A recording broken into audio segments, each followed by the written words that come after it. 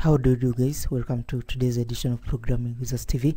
In this class, I'm going to show you guys how we can pass a dictionary from our backend code in Flask Python to the front end. As you can see right here, we pass them, then we render them in these Materializecks CSS cards.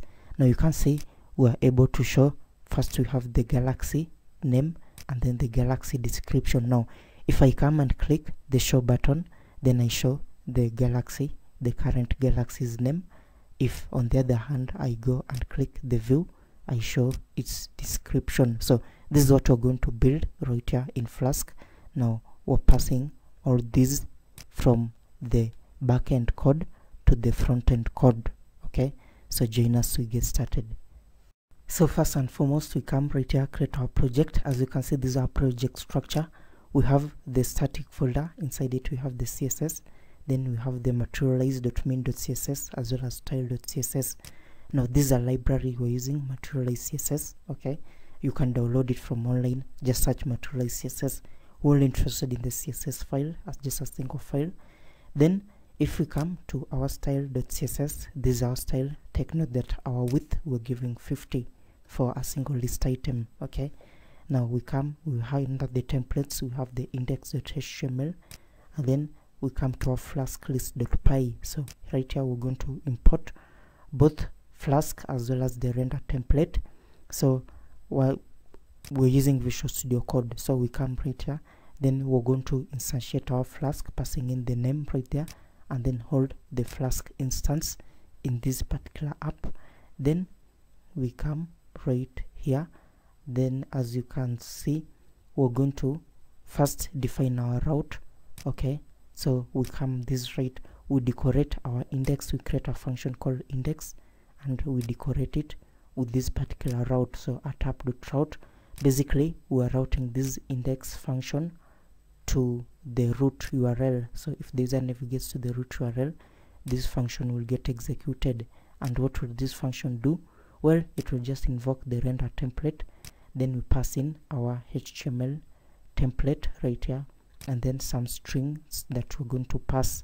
For example, we have amazing universe, we have the header will pass, the subheader will also pass from Python to our Jinja template, the list header will also be passed. Okay, then we'll also pass obtain get galaxies right here, which will return for us a dict or a dictionary, and then we pass it to, of course, the template, to the Jinja template or to our view.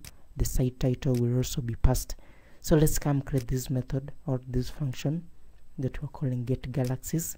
Now this function will be returning a dict. Okay, so a dict in Python or a dictionary. Now we come create the dictionary and then specify its data. Then we come check if name equal to main. Then we're going to say app.run debug, and that's what we're going to do right there. That's our flask.py. Let's now move over to the index.html. So under the index.html, first we specify our HTML document, then the header section, then the body section. Now under the header section, you can see we're going to be showing the title. Now this right here is a Jinja expression that we are wrapping in the double curly braces. So the site title will be retrieved from our Python code. As you can see, site title would specify it right there. Okay, so we come, now we're going to reference our CSS files. Now take note of how we're referencing the CSS, these particular static files. Well, we have the URL for function. This is also a Jinja expression. Okay, so URL for function, then we're targeting the static folder, then the file name is css/materialize.main.css. now we do the same thing for the style.css. then we're going to create the navigation bar. Remember, we're using the Materialize CSS theme. You can see it's giving us this nice user interface. Then we come right here and we're going to have this container.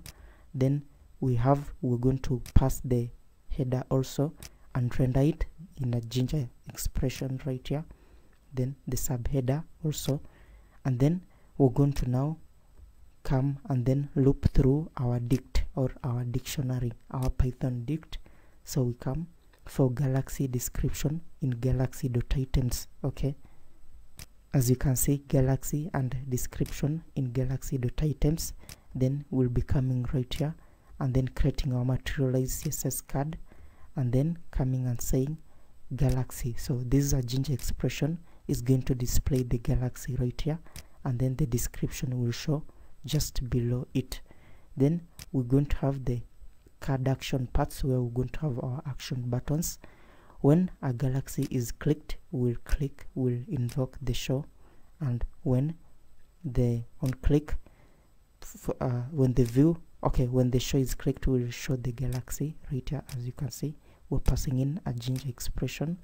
Now when the view is also clicked, we'll also be showing the description. Okay, we'll show the description. So show will show the Galaxy, while view will show the description of the Galaxy.